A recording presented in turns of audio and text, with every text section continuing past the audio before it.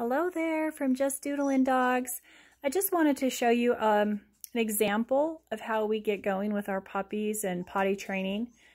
I already have done a training video on the bell, going outside. This is a bigger dog crate. What you want to do when you're potty training the puppy, and there are lots of ways to do things. Once again, this is just something that's worked out for us.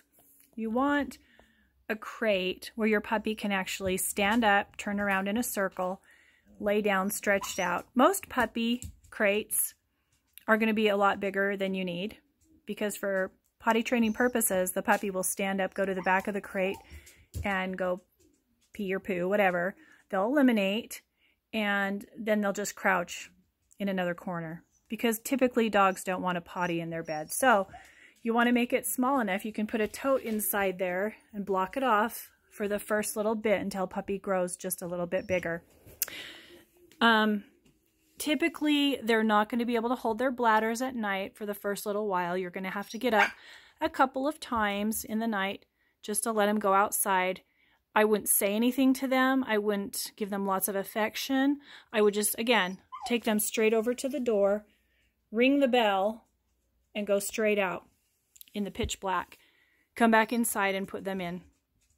So what we like to make for puppies that are, learning to potty train when you go away from the house and you have to be away for a little while, our puppies are potty trained to the litter box, which you've probably seen that on some others of our videos. So we'll just call this the little puppy condo. You can get a gate and set that up so puppy is safe inside. There's toys, there's water. We feed twice a day. Sometimes you can feed 3 times a day, your puppy, if you choose. Right now, puppies are actually putting their scent on these blankies. We like to send our puppies home with the scent of mommy and litter mates. So that's what the puppies are in the process of doing right now, is putting their scent on these little blankies that are going home tomorrow. So I hope that helps. This is just, some of what we do when you have to go out for a couple hours and you know that your puppy can't stay that long in the crate without having an accident. It's a really good idea just to have a litter box and an area where they can hang out and be safe.